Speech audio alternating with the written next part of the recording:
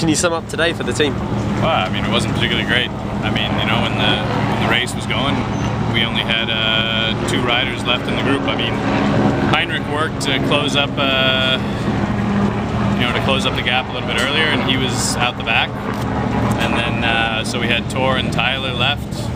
And, you know, Tyler was totally willing to work for Tor, but obviously Tor wasn't feeling that good. As you could see in the Vosburg, he got dropped. So, you know, when Tyler asked me if he should work on the front, I said no, because we just really didn't have that many cards to play. And I was hoping, hope against hope, that maybe everything would come back together, you know, right at the very end, and we might have a chance in the sprint. But I mean, in the end of the day, when you have 2 riders and one is basically saying he doesn't have it, you don't have any other options other than just to say, you know, sit in and hope for the best.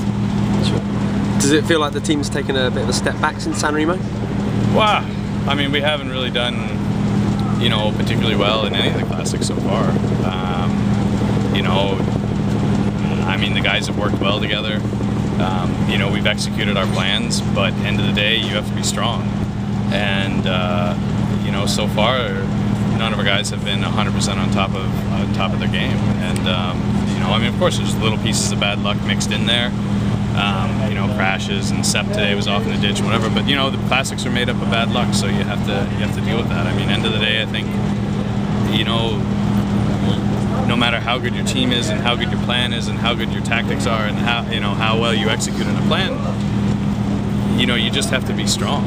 I mean, look at Cancellara, had no teammates with him for the last 80K of the race, and he still almost won. I mean, it just goes to show you, you know, you have to be really strong, and at this point in time, you know, our guys just aren't totally there. I mean, I think Tyler's very much close to the top of his game, but he's a sprinter. I mean, he's got to be the one having other people pull for him. He can't, you know, he can't be pulling himself, and that's basically what almost happened today, where, you know, Tyler was saying, should I pull? And I mean, if you do that, then you've got absolutely no chance. So, of course, the answer is no. Are there too many leaders, perhaps? I don't think it's that. It's just because if you have too many leaders, then you would have, you know, 4 guys coming in the front group, and they can't figure out who's going to sprint, right? But we didn't have 4 guys in the front group, did we? Sure.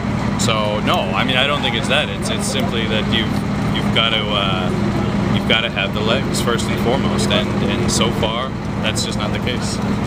Why don't you have the legs? I mean, it is on paper one of the strongest classics teams, and you've said that you wanted to be the strongest team in the world this year. Yeah, of course. I mean, you know, and we have to chip away at that all year. I mean, if you want to be the #1 ranked team in the world, like, we have to race well in September too. You know, I mean, obviously, we're not going to get it done in April. But you know, I mean, I can't put my finger on it. I mean, it's just that you know, Heinrich, I think, is kind of on a comeback year. You know, he didn't race much last year, so he doesn't have the foundation for 260K races. I said that in January. Tor, I can't say that I know exactly why he's not on top of his game. Tyler, I think, is very close to on top of his game, but he has to have, you know, a team around him to support him. And if his teammates aren't at their best, then, you know, then he's not going to be able to do that. What can you do between now and Paris-Roubaix? Well, I mean, I think the biggest thing is that, you know, from a fitness standpoint, we're not going to be able to change anything. So the biggest thing is just going to be to, you know, to basically just focus on executing on getting as many guys in the front group as possible, and then hoping for the best in the day. But, you know, we're not going to change our fitness in 5-6 days.